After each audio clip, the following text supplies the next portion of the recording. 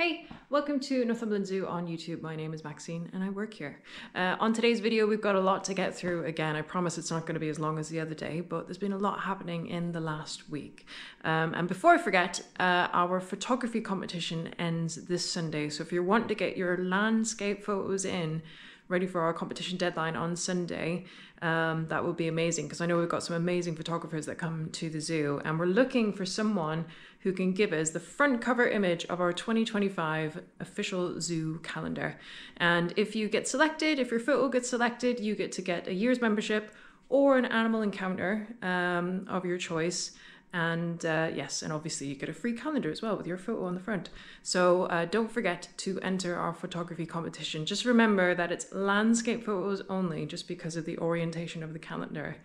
Make sure they're really high quality photos, and of course make sure that they're our animals. We have had some mysterious entries of animals that we don't have. But yeah, so that closes this Sunday. If you head over to our website, I'll put a link in the comments as well. You can just upload the photos on our website. Now, last Thursday, I went down to Chester Zoo to collect some new animals for our tropical house.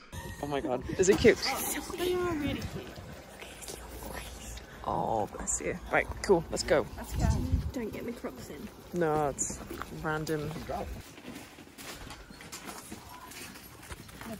on? Yeah, yeah. Just put the lights on so you can see it better, would you? Yeah. Exciting times. Yeah. The rainforest. Yeah.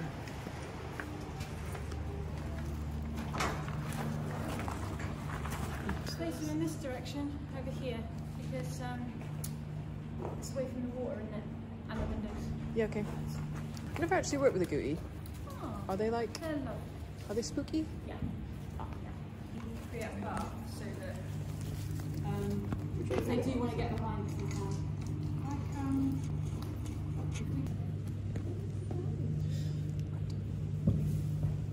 You happy if we let them out, Maxine? Yeah.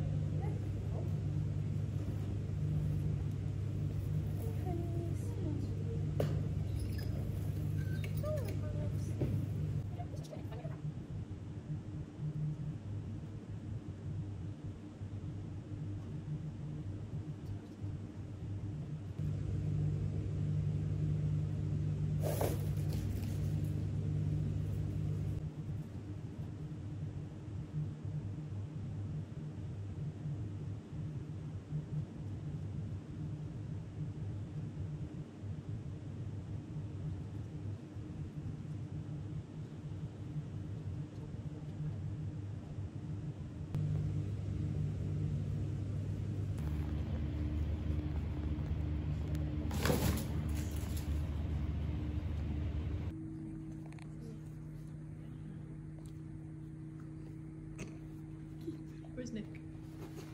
There he is.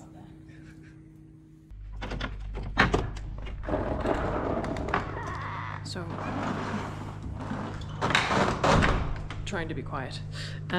So I'm in the tropical house. The agouti have been in for a couple of days and they're settling in really well. So I'm just going to meet up with Hannah and Claudia and just see how they're getting on.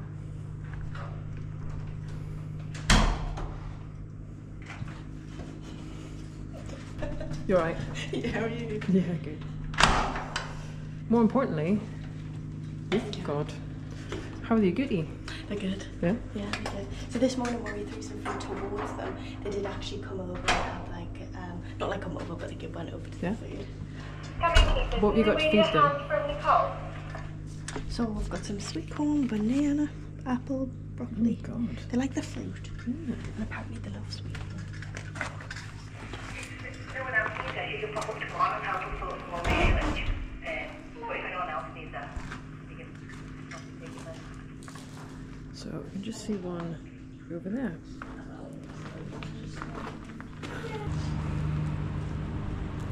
Because we came in here and fed them at lunch and realised that the sound of the water is so loud they probably can't hear the food falling. So we're saying first thing and last thing what we'll do is we'll feed them before we turn it on, and then after we turn it off, if that makes sense. Okay.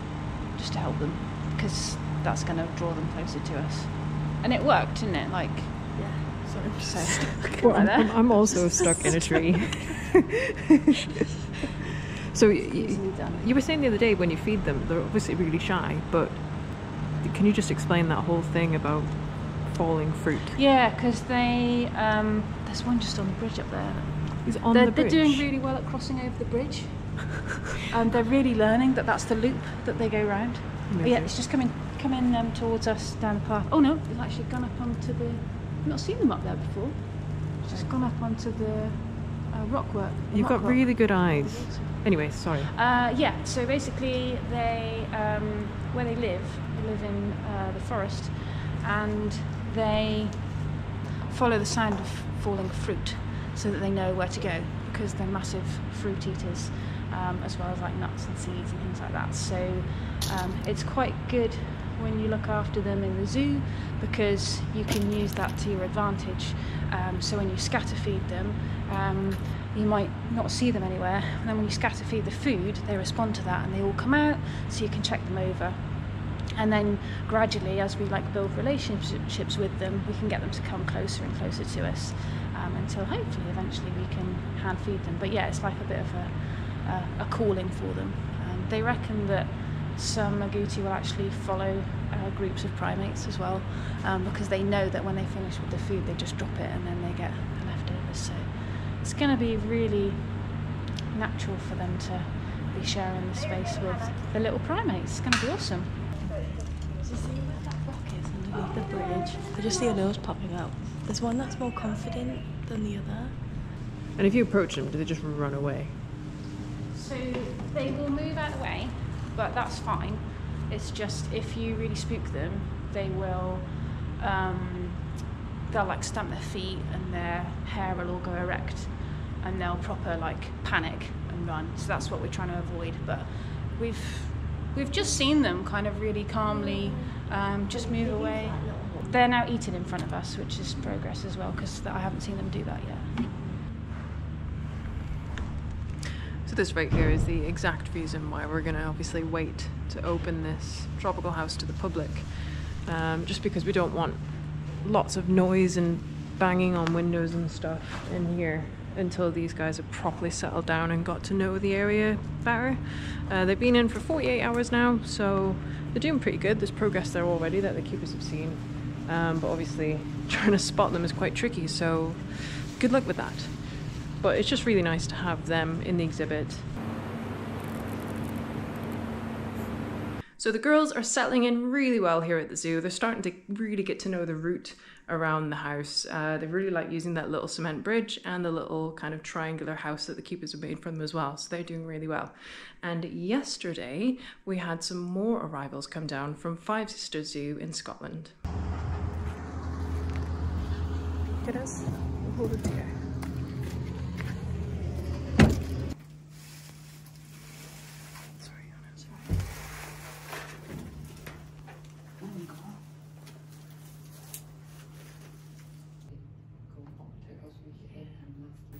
One of the marmosets jumped out of the crate pretty much straight away, but then it took another 10 to 15 minutes for the other two marmosets to join him.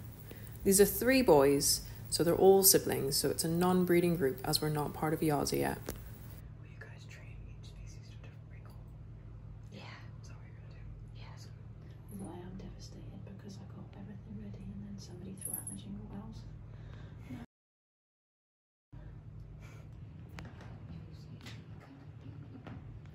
So these pygmy marmosets, as you probably saw from the video, are very, very tiny and also very, very skittish. You know, that is the type of species that they are. So we're going to keep them in that holding area for a good couple of weeks, let them get used to the keepers. We're going to teach them some recall training so that they associate certain noises with certain amazing treats, just so that we can kind of ensure that they understand if we go out into the main exhibit with them, they hopefully come over. So we want to kind of build that relationship before we release them into the house where you probably won't ever see them. So you guys that are keen-eyed, I'll be interested to see if you actually see them when we open that house. We have got some more animals coming into that house as well. We're just waiting on confirmed transport dates, so I'll let you know on the next species when they get here. Now, for the moment, obviously it's Easter holidays next weekend, so I don't want to open that house for Easter weekend. I think it's too soon. The Agouti are still getting used to things. They're quite flighty as well, so we might be aiming to open it for the second week of Easter, but I'll keep you updated on that. It's all to do with the animals, so, you know, they're the priority.